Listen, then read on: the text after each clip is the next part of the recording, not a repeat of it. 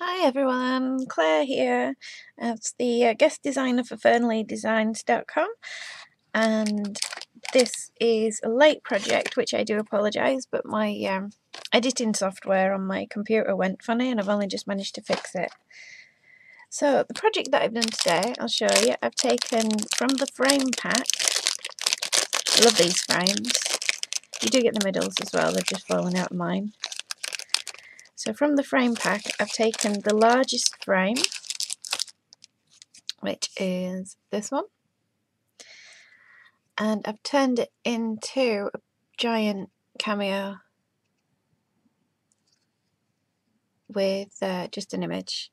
The image I used is from the Santoro paper pack. When you open them, they've actually got another sheet of paper in there, and she was there. So I ripped it off, put the cameo down, I'll show you on this one,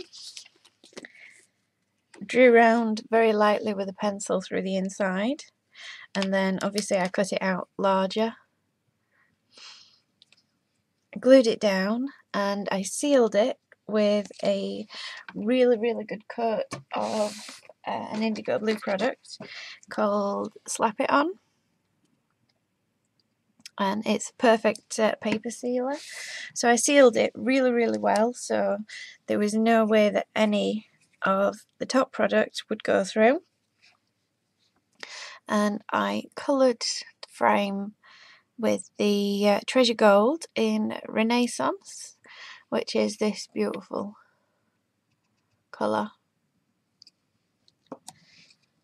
And then I filled it with resin, and I used ICE Resin to do that.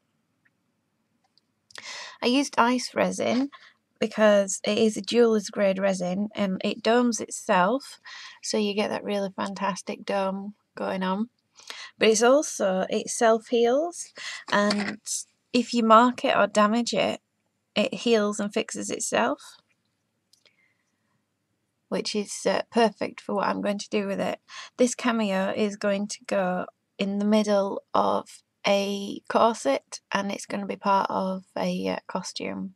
I haven't finished the costume yet, so I can't show you the fully finished product, but she will go in the middle as the main piece of the corset.